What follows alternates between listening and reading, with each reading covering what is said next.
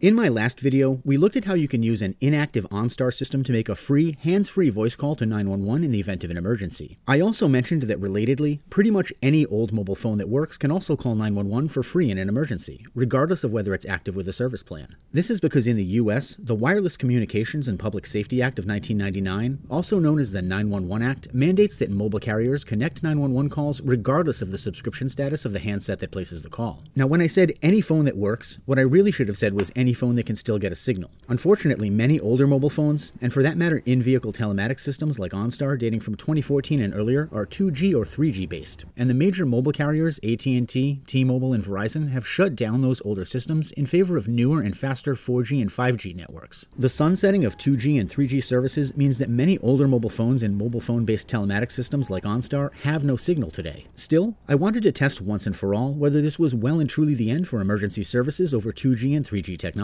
The shutdown of these systems was largely completed by the end of 2022, so if we do find that any of them still work in 2025, it's probably not an accident. Now, if you happen to have one of those outdated OnStar systems, there is a small chance it can be fixed with a free software update, so it's worth checking with a dealership near you. Otherwise, the process to swap an obsolete OnStar unit for an updated one can be costly, running anywhere from several hundred to $1,000 or more, and there could be issues with hardware and parts availability that make it a non-starter from the get-go. But then that's what makes the idea of using an old, disused cell phone so compelling. If you have an old, working mobile phone lying around, it could just be the lifeline that you need in an emergency. But if the phone is already a decade or more old, then there will undoubtedly be a litany of issues aside from just the fact that it relies on obsolete 2G or 3G technology. Of the 3 old phones I'm testing in this video from 2003, 2006, and 2010, 1 needed a new charger and 2 needed new batteries to replace the danger pillows I found stuffed inside them. Prior to the 2010s, every company had their own bespoke charging connectors, and some even had multiple versions. So it wasn't as simple as pulling out a standard USB cable. In the end, I spent about $100 on obsolete and discontinued batteries and chargers just to get these 3 phones working again for long enough to make test calls. And if that's not foreshadowing a waste of money, I don't know what is. Now, placing test calls to 911 is a perfectly acceptable practice that we've been doing in the telecom field for decades. That being said, there's a right way and a wrong way, so I'll repeat what I said about this in my last video. Before beginning, I contacted my local public safety answering point, or PSAP, also known as a 911 call center, at their non-emergency number to let them know that I'd be conducting these tests. Calling ahead is mandatory, as it prevents false 911 calls and avoids wasting first responders' valuable time. If you want to test an old mobile phone this way yourself, you should be able to find the number for your local PSAP with a quick Google search. The first and earliest phone we're testing today is the Samsung SGH X427. Released in 2003, or more than 22 years ago, it's notable that it was the only one of the bunch that turned on right out of the junk drawer, with the battery also successfully taking a full charge after being plugged in for just 30 minutes. Designed for AT&T's networks of the day, then known as Singular Wireless, the phone supports GSM at 850 and 1900 MHz, as well as GPRS, both of which were considered 2G standards.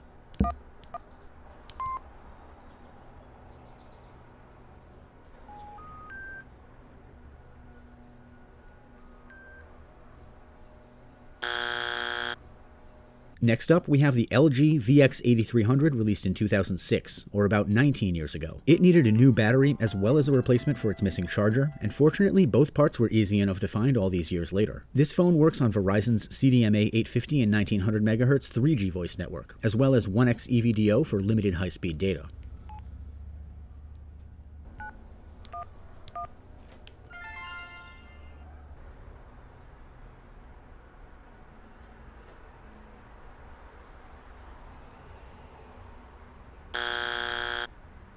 The final old phone that we're testing today is actually my first smartphone, the HTC Droid Incredible, released in 2010 running Android 2.1. Designed for Verizon's networks, the phone relies on CDMA 2000 and EVDO Revision A, both newer evolutions of the now obsolete 3G voice and data technology used by the previous phone.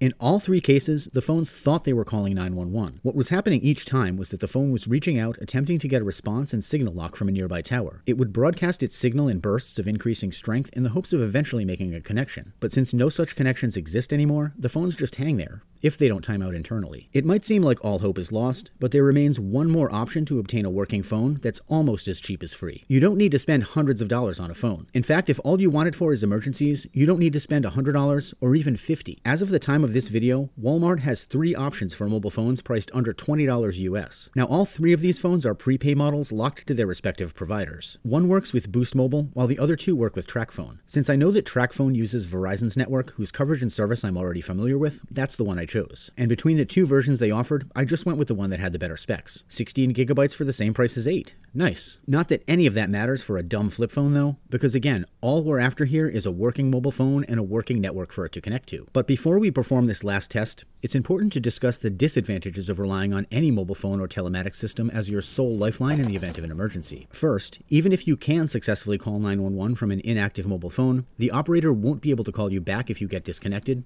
and it may not be possible for them to receive accurate GPS information or any at all. Even worse, you could be left unconscious or incapacitated in a crash and unable to make a call of any kind on any phone regardless. It's also common for a vehicle's electrical system to become damaged or inoperable after a severe crash, rendering even an active OnStar or similar system completely useless. Today, there are a wide variety of emergency call and automatic crash detection options that use standalone devices or even the mobile phone, smartwatch, or fitness tracker you may already have, and I'll talk a little more about how those work at the end of the video. So the last phone we'll be testing today is called the TCL Flip 3, and for $19.88 it comes with a USB cable, a charger, and a SIM card with activation instructions in the event you actually do want to add airtime for texts and non-emergency calls. But to make a point, I'm taking out the SIM card for this test because I want to prove that you just don't need it to call 911.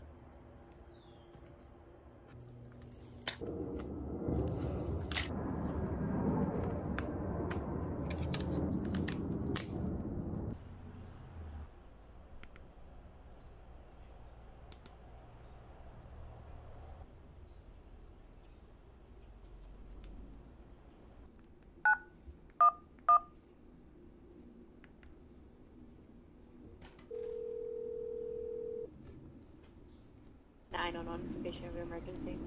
Yes, I'm actually just testing an cellular-based emergency line. Are you able to confirm if you can receive my GPS location? I can't. I don't have your GPS at all. Okay. All right. Thank you very much. Bye.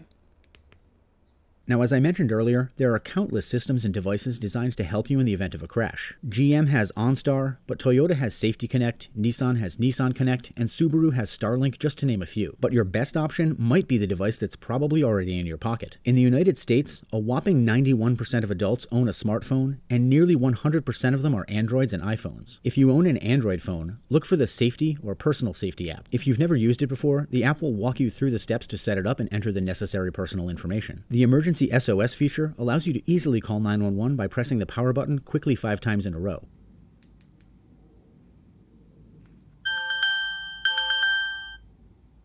For some Android phones, including newer models of Google Pixel, there's even a crash detection option that you can configure to automatically place a 911 call and notify emergency contacts in the event of a crash. If you own an iPhone, open the Settings app and select Emergency SOS. Similar to the Android, from here you can manage your list of emergency contacts and turn automated safety features on or off. When properly enabled, you can call 911 either by pressing the power button quickly 5 times in a row, or by pressing and holding both the power button and volume up or down at the same time.